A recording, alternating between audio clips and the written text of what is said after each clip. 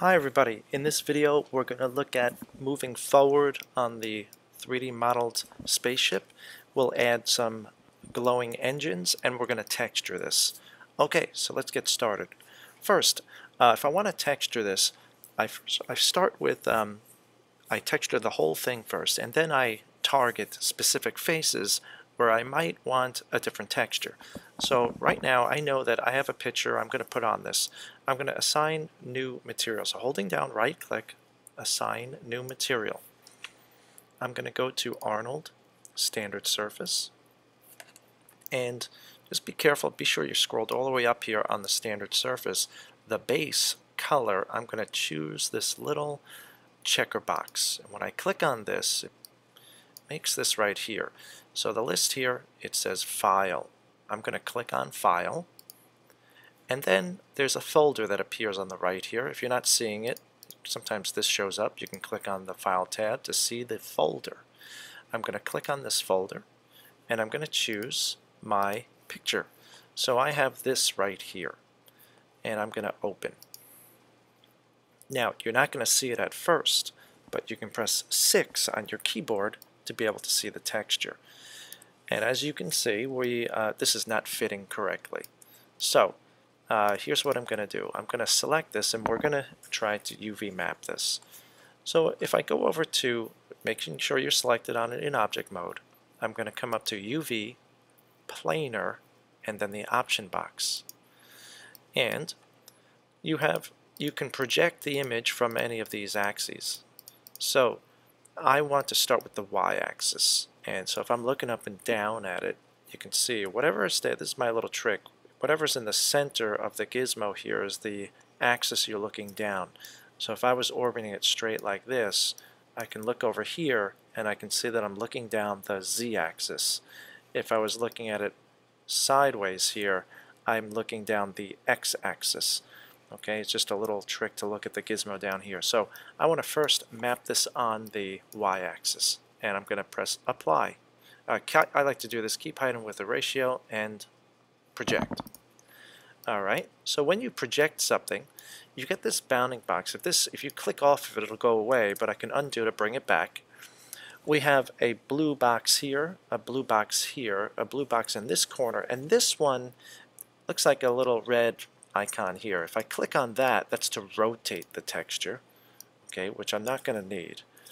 To get back to because when you click on this, the blue boxes disappear, but if you click it again, they reappear. So the blue boxes are for scaling. So they are for the light blue ones are for proportional scaling. You can kind of see how I'm scaling down the texture. The red one will squish the texture. The green one will squish it. So I'm going to just scale proportionally here. And something about like this. Now you can see all these faces look really good. The texture looks good on the y-axis, but any faces that are facing on the z or the x are not fitting as well. Underneath looks fine because that is also on the y-axis. Alright, so I'm good with that. I'm going to go back to object mode and take a look. Now again, this one is eventually going to be in smooth mesh preview, so I'm going to definitely smooth this ship, and you can kind of see how that fits nicely. And notice that it does pretty well when you round it out with the edged ones. But if you weren't going to smooth it, you would definitely want to fix this. And to do that, we would go to face mode. And I would select any face that faces that direction. So one quick way to do this, because you could try this, you could go to the side view here, and I can drag a box.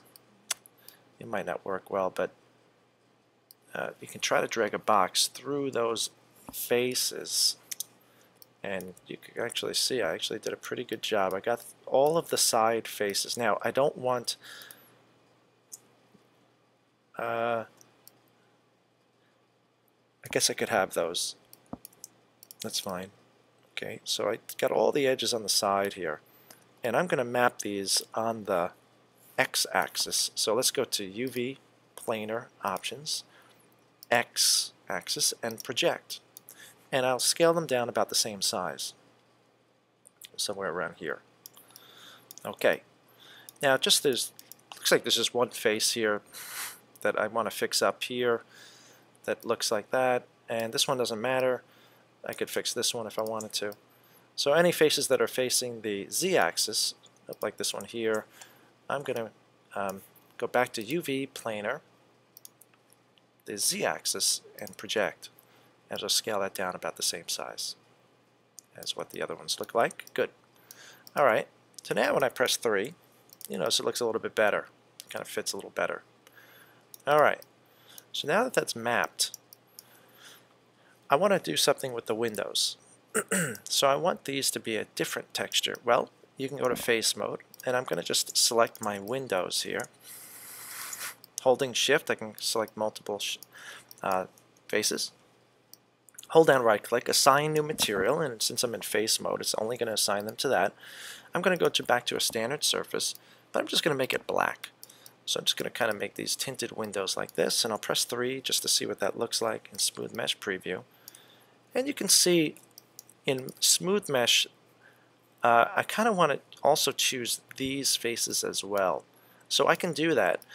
In Smooth Mesh, I'm going to go to face mode, and I can hold shift and click on these faces that it missed.